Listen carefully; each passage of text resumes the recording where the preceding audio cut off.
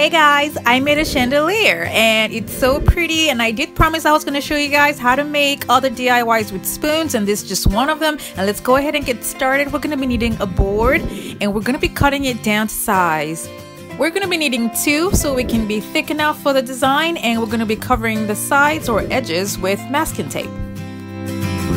We're going to be spraying it silver and using a diamond wrap around it and a reflective paper in the middle, and I created a hole in the middle also for the design that I intend to make later on for the project. We're going to be needing bamboo skewers and cutting them down to size and gluing them in twos with a wood glue and making squares out of them. A full list of items used for this project will be in the description box below, and I made a smaller square and that's just 4 inches, and I spray painted everything silver. I'll be using these fishing lines and using them for the rope for the chandelier. It's transparent and it's perfect, and I'll be using these bamboo skewers as a guide so I can cut them down to different lengths. The next step is to glue down the fishing lines on 4 corners of each of the squares and gluing them down on the main board with a hot glue gun. The next step is to make the design for the middle of the chandelier using spoons and acrylic gems. A full list of all the items used will be in the description box below. Here I'm just trying to make a slanting design, and I'm trying to make sure that I have the next spoon coming in lower than the first, and it goes on and on and on, and connecting them with an acrylic gem.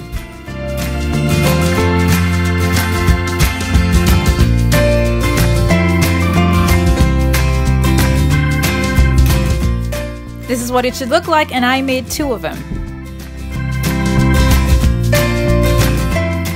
We're going to be attaching one piece to the other piece and using an acrylic gem as the connector, but you have to make sure that you tilt one of the designs a little bit so we can make a curve. This is what we have, and we're going to make another one of this same size, gluing them together, and the final look should be like this. Moving on, we're going to be making a hole in the middle using an X-Acto knife and putting the design right in the middle just so it sits well, so it can really be snug. We're going to be using a hot glue gun to hold it in. We're going to be using something again to support it so it doesn't fall, and following it around with an A6000 glue. The lighting for the chandelier has a timer, which is perfect because I don't have to use my hands to turn it on and off. The board here you see is just to compensate for the height of the battery pack at the back of the board. You can hang it with command strips, but I use nails because of the texture of my ceiling. These are mirrors that are 1 inch, and it will be placed or glued around the top of the design and using acrylic gems at the edges of the skewers. I'll be using a thin strip of diamond wrap to cover up the corner where the mirrors meet.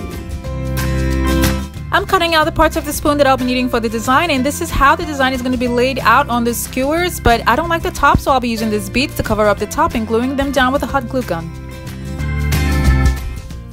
Here's your finished look. I love the way it turned out. I love the way the mirror at the top is just giving off its own reflection. It's just so pretty and shiny. The lighting comes with a timer, which is perfect because I don't have to climb up there and turn it on and off. I hope you guys enjoyed this video. I have other videos linked in the description box below. Do remember to like and share, and don't forget to click on the subscribe button.